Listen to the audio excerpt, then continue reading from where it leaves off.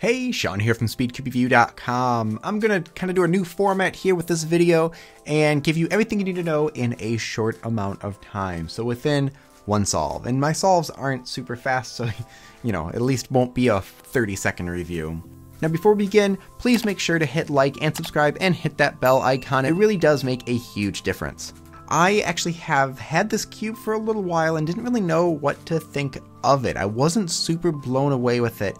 And so I sat down recently to do a bunch of solves again, and I also picked up the Volk, as well as the last generation cube from Moyu, and the MGC, and wanted to compare how all of them felt. And I realized I really do like this puzzle. So a few things right off the bat. As far as weight, it's on the lighter side. It's about 132 grams, which is only a couple grams lighter than some of the other ones, but it is on the lighter side. And then as far as size, it's just over 61 millimeters. I measured at about 61.3. I believe on the site they're saying 61.5, but compared to the other ones, the other cubes out there are closer to 62. So again, it's not a lot smaller, but enough to tell a difference. One thing I've really liked about Moyu puzzles is it's sort of a middle of the road.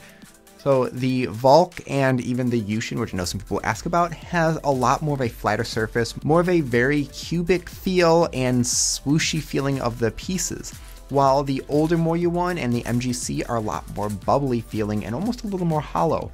This is a nice balance in the middle of them. A couple of things you get with it is the nicer green. Compared to the old one, it's a darker grass green, which I do enjoy. I was a little reluctant at first when I started seeing it in the 3x3s, but it's grown on me a lot. So if you are in the market for a high-end magnetic 5x5, this one works quite well. It's something that isn't too extreme one way or the other, and if you like slightly smaller puzzles, this one fits that mold. It's not super small, but just enough where I personally enjoy it. So thank you very much.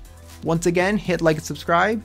Leave your comments down below if you have any thoughts or questions, and as always, stop by SpeedCubeReview.com for more news and reviews.